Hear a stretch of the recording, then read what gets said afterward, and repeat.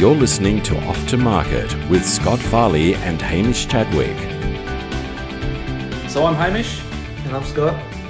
And you're listening to number 2 podcast, and the theme today is Getting Yourself Organised.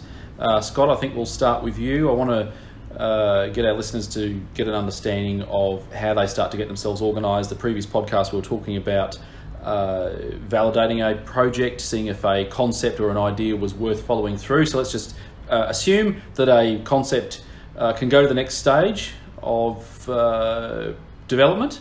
So what do you typically do when you get to that point? Yeah, so I guess then the next point is trying to capture what's needed and then cost it out, get a budget and a brief together. Usually I combine the two of them, which the proposal outlines exactly what we're trying to achieve and what that's going to cost, how much time it's going to take. We're sort of focused on objectives and outcomes. So I might just go back a little bit to our first podcast, because we didn't really go into some of the aspects of the business plan and patent strategy, which really is going to become quite important when you are mapping out what's involved in a project. So as far as a business plan goes, it's R&D. It's a very loose document, but basically it's an outline or a direction that you might take. And with product development, there's a number of different ways you can go. If you've got a really heavy to tool up idea, so basically if it's going to cost a hell of a lot to manufacture or tool up, you might be sort of forced into a licensing role where you develop the idea and you take that idea to a multinational and pitch it to them in the hope that they may take over the project, take over the manufacturing, take over the IP arrangements, legal work and all the rest of it, and pay you a royalty. So that's sort of licensing avenue. And then there's a distribution avenue where you might manufacture the product and run it through an existing distribution network. So that's a more controlled manner of getting your product to market. Or you might make yourself a company, become a manufacturer and have a sales pipeline where you do direct sales through online avenues or through retail. So there's a number of different ways you can approach commercialization of the product. And if you're going to map out a brief, you really need to know which direction you're going to take so that you can formulate the plan around that avenue. For example, if you're going to license, you may not need to go down the level of getting costings and all the rest of it, which is the whole manufacturing and engineering side of things. You might just get to a prototype stage and go and pitch that, do some demonstration videos and all the rest of it. So when you go to do the proposal, you need to know what avenue people are going to take so that you can... So is that something you have to determine before you start manufacturing? Is that what happens if is there a situation where someone might get halfway through, say, the CAD drawing stage, or they're just about to commence manufacturing and they think, I can see how much money is going to be involved long term. Should I then start investigate licensing? Are you saying that you need to decide that before you even get started? Look, it's nice to decide it early, because if you've decided to do manufacturing and you come back to licensing, it's no worries at all. But if you're just only going to do licensing and you go and spend all the manufacturing money, you're probably just throwing that money away. You're much better off using that money to put into marketing videos, a pitch video, and going and seeing these people or paying someone to go and see these people for you. Right. So it's important to get it right. It's not fixed in stone, and you can, as you say, you can always modify everything. Everything adapts over time. I mean, situations change all the time, and there's always sort of a fallback in most projects. Whereas if someone's situation changes, all of a sudden they just lob onto $1 million and they decide they want to go and start manufacturing something, they can always do that.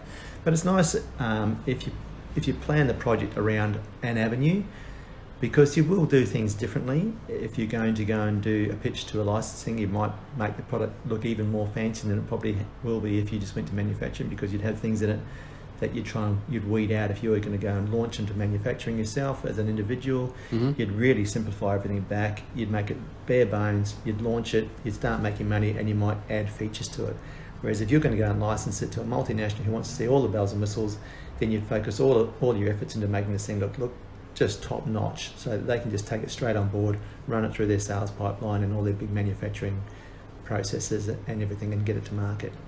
So certainly it can change, but generally you would like to have that plan in place before you go and put the proposal together. The proposal is pretty much a guideline, and we try and follow it. And if every time you vary it from it, it costs. So we always have a very strict linear progression through the stages. We're very critical at each stage, and we try and make sure that if you get to a stage that's just not working, you either can the project so you don't spend any more money unwisely, or you so go on a holiday. Make it change. You go on a holiday, or you make a change that allows you to follow on and have a successful product at the end of it. It's the doubling back. I mean, research and development is renowned for being expensive, and double the budget, double the time, all the rest of it. And it's always simply because people aren't critical enough at the stage gates. You do the first brief, you read it, hey, this doesn't suit me, change it. Don't keep ploughing along with it. You know, make incremental changes as you go, and don't get to the end of a stage and go, shit, this whole stage was useless because we didn't account for this. Make sure you've criticised it, you've analysed it, and you only move on if it's ready to go. Make small changes. So yeah, that's quite an important part of it, which we needed to cover before we talk about the brief and proposal. Also the patent strategy. Patents are notoriously expensive. There's basically a roller coaster you get on if you lock into them. We have strategies where we really delay all of the patent process unless we really have reason to put it in place early. There's two sides to patents. Okay, you've got your idea protected, but unless your idea is pretty well resolved, you're really not protecting anything of worth. So resolve the product first, put a patent strategy in place, or put a patent in place, or do your work outside of patents with non-disclosure agreements and things, and then stop that roller coaster of cash. If you get on that roller coaster and you haven't prepared for it, and you don't have a good budget for it, it can be the end of a project because it's so expensive. So you can end up having, if you don't get the right strategy, you can end up having all the patent costs coming in just when your manufacturing costs are coming in. Right. And that's deadly to a project. So you're going to try and stage these things out so that it all works financially and commercially for the project. Okay. So I guess now you've determined what your business plan is and what your patent strategy is, you can go ahead and map out what's involved in the project, and obviously estimate timelines and costs involved in it. Put them into a brief and submit it to the client. It's basically the first level of the evolution of your product. I submit what I think you wanted the outcomes of your product, and you read that document, and if you agree with me, we go ahead. If you disagree with me, that's our first stage. Great. We adapt that proposal and we make it suit yourself or the outcomes of the project, and we move forward. So it's a totally adaptive process, and each stage needs to be evaluated, adapted to suit. I guess from Hamish's perspective, he would have a different way of going about his proposals, because he's sort of coming at it from another angle. I guess you'd mainly, be almost finding a gap in the market and leading from there, whereas I'm finding a solution to something. I think in the first instance, though, if we go back to what you mentioned previously about choosing at the outset a strategy, so whether it's licensing, distribution, or retail sales, is depending, and this is the thing, I'm not advocating for myself to be involved right from the beginning, but if you want to go down, say, a licensing path, you will have to start thinking about your brand, your marketing, your name, your position for the product, because you will need to provide some tangibility to investors. If you present to investors, they're going to ask you all sorts of questions. There's no point just going to them with a CAD drawing and a potential to patent the product. You'll really do yourself a lot of favour if you'll do yourself favours if you can provide tangibility, because at that point you are actually selling. You're not selling to your target market, but you're certainly at that point your target market might be, like Scott said, a multinational. It could be a investment fund. Who knows? It could just be an angel investor or a venture capitalist. You've got to go and mum and dad. Well, mum and dad. There you go. So they'll want to see tangibility. Oh, sorry, they're going to expect some tangibility, because they want to see how it's going to look. What's it going to look like on the shelf? What are you going to call it? what's your marketing strategy? What's your brand strategy? Where does it fit in the market? How do you want it to fit in the market? So at that point, I would say I would need to be involved, or someone like me needs to be involved at that licensing stage, because you'll have to get things ready. Otherwise, you'll be at the last minute getting on a plane to go and present, and you'll be wondering, what the hell do we call it?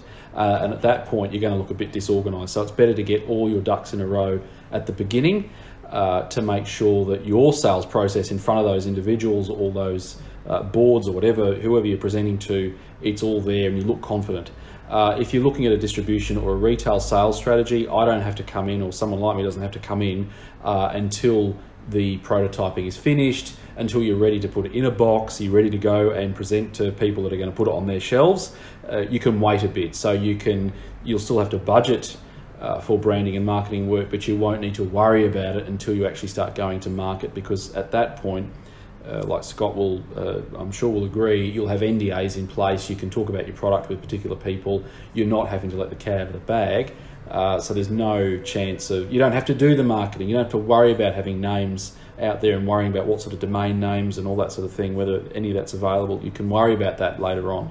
But I'd certainly push to say that if you're looking at a licensing model, that you really need to start looking at brand a bit sooner. And I just like to, I guess sum up there with talking about, getting a plan in order. The biggest benefit from a developer's point of perspective is that you can actually map out the process. So rather than just plodding along at an hourly rate and making stuff up as you go along, if you have a plan in place, you can estimate the budget and actually have a budget to work towards and an outcome, which I find is a very good way of containing R&D costs. Mm-hmm. And I suppose getting back to the theme of this podcast is getting yourself organised. I'd just like to take a more philosophical perspective for you, and that is, so you need to make sure that you have a good support base. The critical thing at this point in the project is, so there are going to be a lot of people around you that potentially will dissuade you from doing it, and there'll be a lot of people that want to persuade you. And I think the people that you engage, that you're going to pay, you've got to be very critical in terms of what their objective is. I mean, obviously, when you engage people like Scott and myself, I mean, we make a living out of this, but we also advocate, as we've said before, for reality, more so than just getting work in. I mean, if we see an idea that's not going to work, we will say so. And if we can see you going down a track which is not going to produce any profit for you potentially, then we will say so. So it's important that you get a balance of both worlds. And I think also too, you've got to make sure you have significant, well, not significant, that's not the right word, a good set of a strategy in place for downtime, away from the project, because a lot of the creative thinking that will be required of you as the inventor will be enhanced when you're not constantly focusing on what's in front of you. You need to let your subconscious do the work. I know that sounds a bit fanciful, but I think a lot of good creative thinking comes from focusing intensely on an idea and a concept, and then being able to walk away and then come back to it the next day and sit down and think critically about what it is you're trying to do. There'll be a lot of experts around you that will be telling you all sorts of different things. It can get a little bit intense in that sense. All I'd suggest is always listen, but always trust your instinct. Don't sit there and think that you have to do something because someone has told you to do it. And never be afraid to argue constructively and say no. I think the worst thing I've seen is I've worked with some good people and they've been taken down a particular path, and it's really not what they wanted to do, and it's completely changed what they've wanted to do initially. So you've got to stick to your guns. So always listen. Like I said before, you've got to always be learning, always be questioning what people are saying to you. I mean, you know your product better than anyone else from an ideas perspective. And the other thing to think about too is, and try not to do, is to pigeonhole the people that you engage. I mean, we often, when you're involved in a project like this, you've got people that you've put in place to help you. So Scott is an industrial designer. That's his tagline. That's what he does. You could call a designer, I suppose. I'm a consultant. I help people with their brands and their messaging. However, we've both got a lot of experience and we've seen what works. Scott's seen a lot of what works in marketing, and I've seen a lot of what works and doesn't work in terms of industrial design. I'm not an expert in it, but we've all got our experience to draw on. So try not to pigeonhole people, listen to everyone, and you'll get a lot more out of it if you think of it in those terms. Even your accountant, I mean, they will have come across so many businesses over their time at work that they will be able to add their 5 cents worth, and you should listen to that. You don't have to agree with them all the time, but at least listen to them and just realise that they've got experiences that maybe perhaps that you don't. So that's what I'd like to just impress upon you, is the fact that there are a lot of people around you that will want to help you. Sometimes, like we said before, it may seem like they're discouraging you, but that's only because they care, especially if they're family. But you've also just got to be careful and just follow your own instincts. You've been listening to Off to Market with Scott Farley and Hamish Chadwick.